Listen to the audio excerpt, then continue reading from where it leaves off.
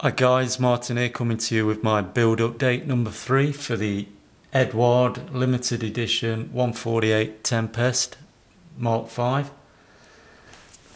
Here's the box for it. It's a kit that was kindly given to me by Mr. Bob Dyer, so thanks Bob as always.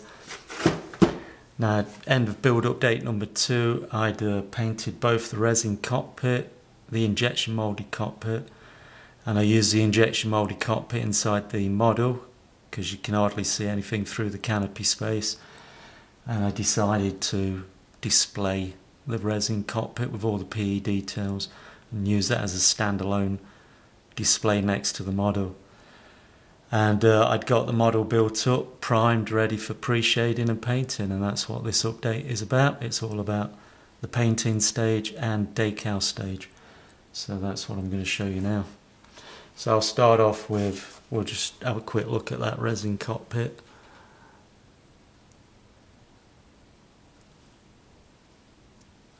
I showed photographs of this in the last. You can get an idea of the size of it like this. That's going to be standing next to the aircraft. Decided to have the port side panel glued in an open position so you can see inside.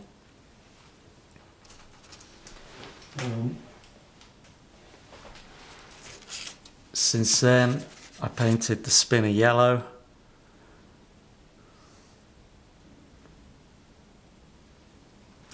I used Model Masters for that, 4611 yellow. I mixed just the tiniest drop of red, some Tamiya red with that XF7, just to take that bright lemony yellow away and make it look slightly darker yellow. Painted the spinner as well, and not the spinner, the propeller blades as well, with the yellow tips, and then the back plate obviously yellow to match the spinner.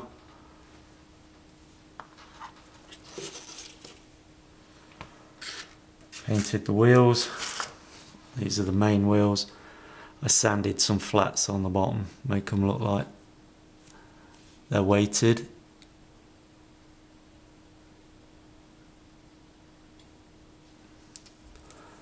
And then the opposite side.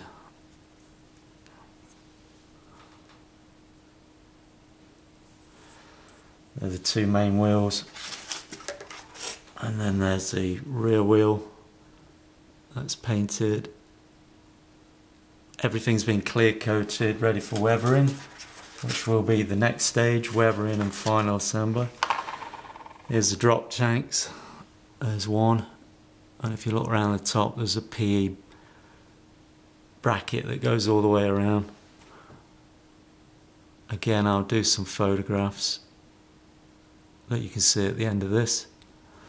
So the two drop tanks, painted and PE assembled, ready for weathering.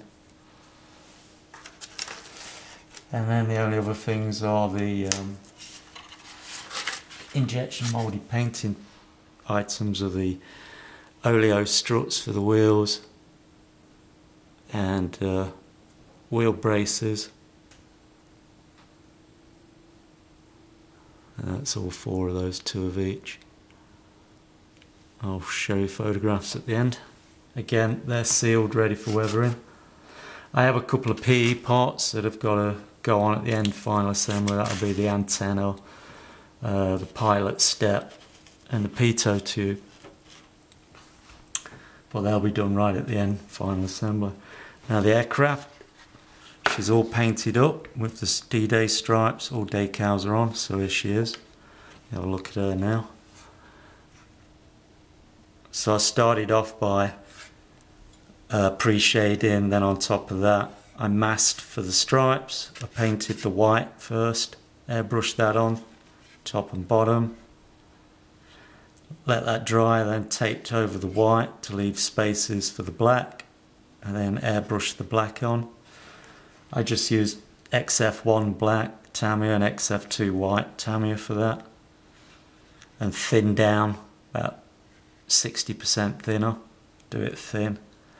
And I put a little bit of white in the black just to tone that down a little bit so it's not stark black. And after that I then masked over these stripes with paper and masking tape, and then I airbrushed the underside, medium sea grey. I used XF83 for that.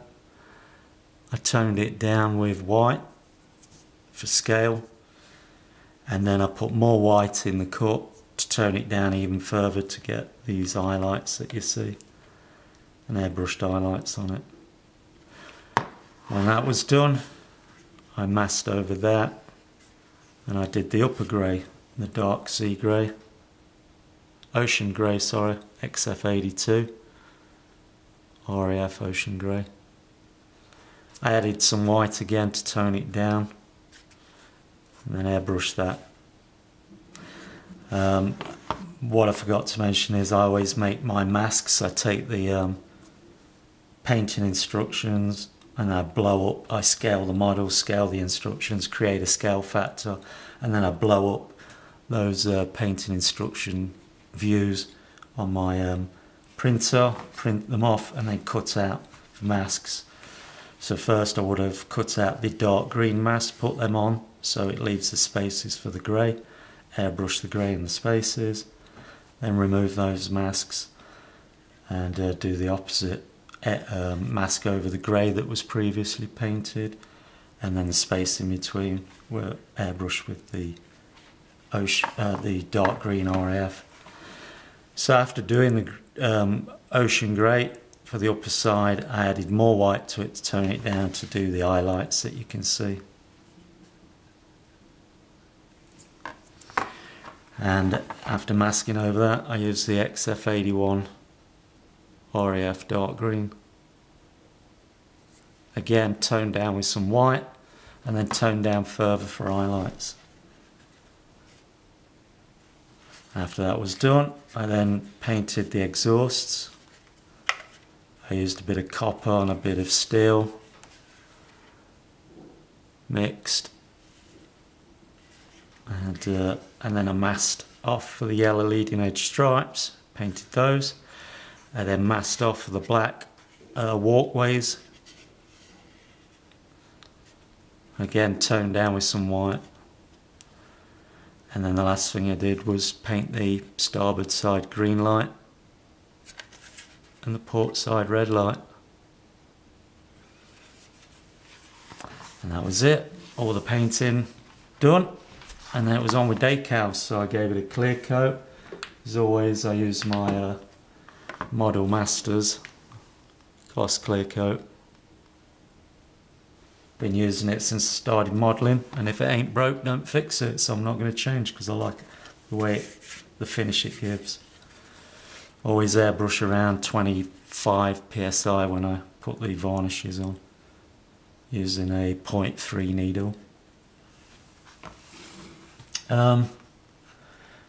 So I let that gloss coat dry, and then I applied the decals. I had about 16 main decals, and then there's a sheet of stencils. If you look closely there, you might see some of the stencils. There was 56 stencils, so believe it or not, on this model there are 56 stencils. They might not be showing up, little black lettering here and there, top and bottom, all over. What I forgot to mention is I use the wheel bay doors, rear and front, as masks, temporarily located with putty to hold them in place so that then they get painted at the same time. And now before I start weathering, when I weather, I'll weather over those and then I'll remove them, ready for final assembly. Well, that's it, that's how she's looking. I think she's looking pretty good, I'm happy. Just for show, propeller, spinner, I can slide that over. The spindle is glued in position, so the only way you can make your propeller spin is if you put that, just lay that over there with the spinner. Here's the spinner. Obviously you glue the spinner to the back plate, and that can just slide off. So how do we stop that doing it? So what I did was I got a bit of sprue, I drilled down the middle, diameter just slightly bigger than the spindle, and then cut it to length. So now I've got a little bush in here, and what I'll do is I'll just slide that over the spindle. There you go, and I'll glue that in place, and that'll trap the spinner on the spindle, but it will still spin. And then I'll glue the spinner in place, and we'll have a spinning prop. There she is with the prop temporarily located, so you can get a good idea what she's looking like.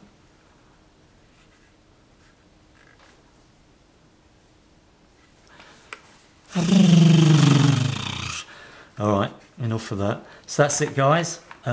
Stick around, there'll be some still shots of this for you to look at, and next update will be the weathering and final assembly, and then after that we'll do the final reveal. So until then, guys, thanks for following this build, thanks for watching this video, and hope you're all having fun with your own models. And until the next build update, Talio chocks away.